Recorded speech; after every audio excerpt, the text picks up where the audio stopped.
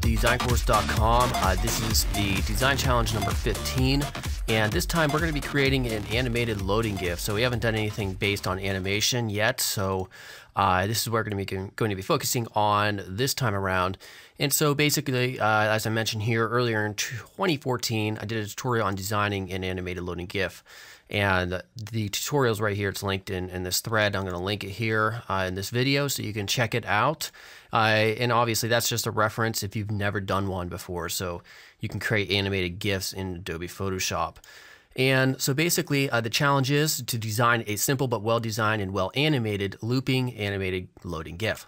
So imagine this GIF would be shown on websites, mobile apps, etc. whenever there's a task that's being completed that takes time. Okay, so the requirements are the document size needs to be 500 by 500, but make sure there's a lot of white space and padding outside of the actual design.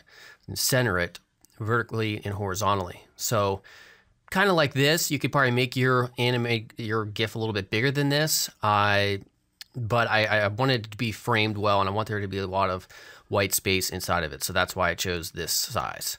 And then the actual loading animation should not take more than 3 to 4 seconds to completely loop. So the animation itself, before it loops over, should only be 3 to 4 seconds.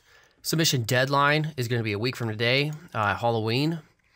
And yeah, that's it. So here's some other inspiration. You can actually find a ton of these. Just go to Google or go to a site like Dribbble, DRIBBBLE.com, and just search for loading GIFs or something like that.